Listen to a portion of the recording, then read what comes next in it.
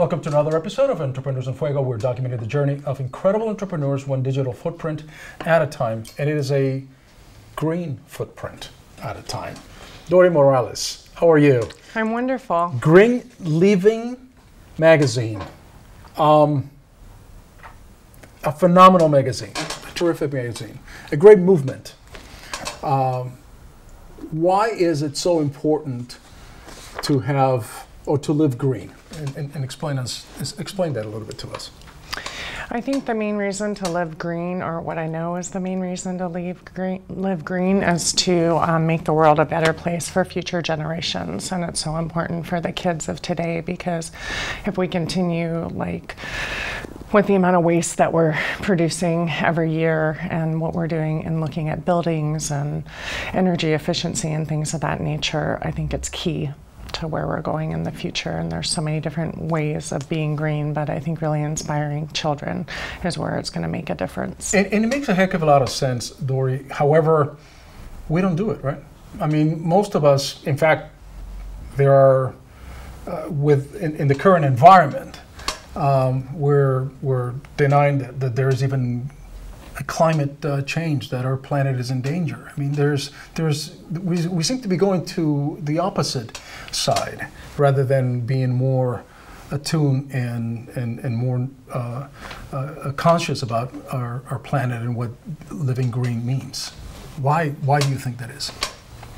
I think it goes back to education, and I think that's the key, and the whole reason why I have the magazine is people need to be educated, because I think there are 6 areas that we can all come together and agree that we all want clean air, we all have Sure. energy issues, we all need food, we need to be educated, and also waste and water. We live in Arizona and we have to be mindful, because if not, water's going to be the next gold. Yeah, well, is a limited resource. I mean, it's not a renewable resource. Water, once it's gone, is gone.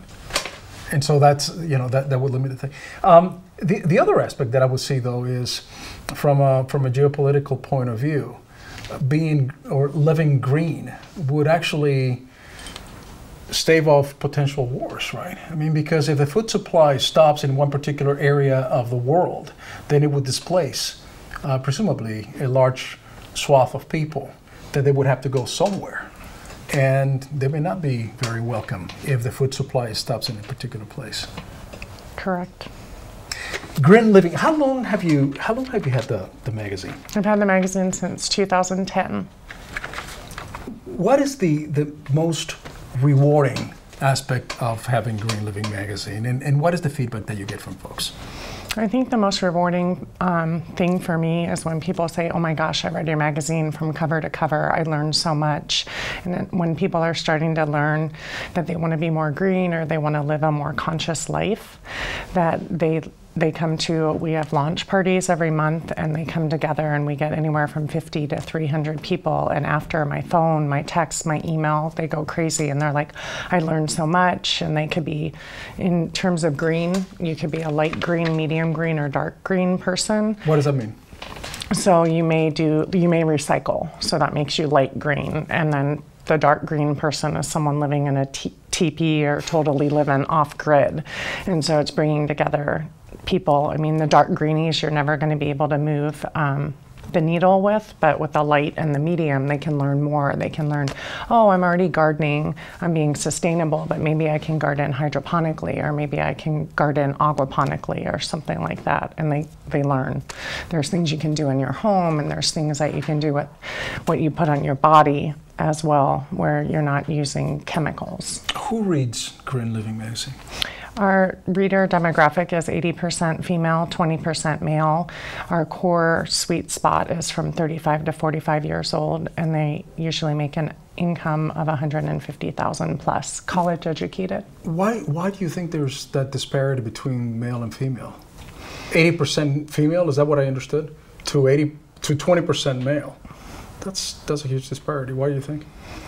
I think that it's a lifestyle magazine, and women do a lot of the grocery shopping, and females are making a lot more of the decisions and raising the kids as well. And we're really now starting to tap into the male, like through our work section of the magazine. in terms of architecture and larger businesses. So Right. we are seeing a raise in the male, but I do think women believe in consciousness more than men. Women are usually concerned about green and consciousness. I would say I'm a rarity. My husband and my brother-in-law were way more green when I first started the magazine than me, but they grew up with a mom that was very conscious of the earth. Gotcha. From an entrepreneurial point of view, starting a magazine or producing a magazine such as Green Living, and is incredibly popular, it carries challenges, right? I mean, as we're moving toward the digital era, the print medium is pretty much disappearing. How do you compete with social media and the digital world? I think print media in general is disappearing, but when you have a niche publication, a luxury magazine or a green magazine, Right. People are still reading, but I think you have to incorporate video, and you have to do things like have events where we have the launch parties and lunch and learns and connect with nonprofits and other green sustainable organizations so you can build out your tribe. How many? You mentioned your readership 80/20. Do you know approximately how big your size is? How much readership, how much print and readership you digital? have? Yes. We touch about 60,000 people with the print magazine and about 40,000 people with the digital, between social media and video and website. Is that throughout the U.S. or just here in Arizona? That is throughout the U.S., but most of our print readership is within Arizona, but we do have print subscribers from all of the United States and then digital subscribers globally. As an entrepreneur, seeing all the changes that you see now happening from a political point of view, and the again that disparity that is existing right now, and that apathy. And I guess I don't have any other adjective, but other than just call it apathetic. The attitude that some folks now in charge of the government have toward green living, toward climate change, etc. It's got to be frustrating for you because it seems like we're moving into an entirely different world that you have created for this past 16, 17 years. Definitely, but you have to look at everything as an opportunity, and I think it brings people closer together because I think there's more of a community and a consciousness for the people that are against the current political situation, and a lot of women are banding together and organizations are banding together and creating more of a community, and I think it's hard, but I don't know, some things politically that are going on, but I think if you create your community, very difficult. It's the only thing you can do. What do we need to do in order to make this, or to increase consciousness on people about what's going on in our planet, about living more green, if you will? What do we need to do? What's the message? Here you go.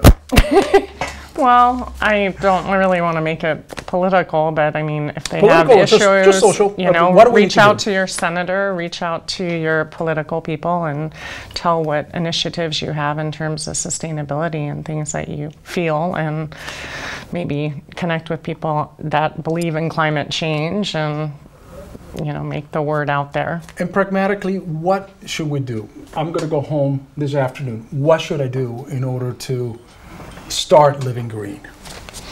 Well, normally what I do is I do a tour of my home, and the first thing that you can do is maybe get rid of all the toxins and chemicals, like start with your laundry room and then go into your bedroom and start switching out your bedding to something organic and your bed organic, and then all the products you use on your skin, and then look at your things in your home, your paint, your flooring, and get rid of carpet if you can, and maybe use hardwood floors depending on if you have allergies. Start growing your own food. Look at your kitchen, get rid of the plastic, things like that. There are things that we can do immediately. We don't have to wait until, you know, tomorrow to do Right. it. These are very practical things, and we can find them here on Green Living Magazine. Green Living Magazine, greenlivingaz.com. Correct.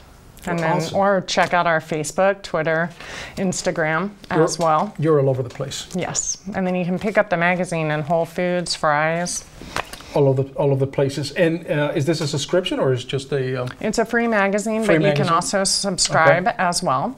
And we also have Greenie memberships, Okay. where you would become a Greenie. You get the magazine, a Greenie. T-shirt, a Greenie, I like it. and you also get invited to all of our events at a discounted rate. Fantastic. Thank you so much. Really appreciate it. This is really a tremendous movement, Dorie, a tremendous magazine. We should all be as fortunate as you are to have started something like this and to provide the consciousness of green living. Well, I'm just excited that and honored that you asked me to be on your show, I and I'm appreciate it. thankful and grateful for I that. appreciate it. We know a lot of the same people and the same folks, and I shamefully can tell you, I mean, I could do much better, and you inspired me to do this. Thank you so much. With Thank that, you. We're out.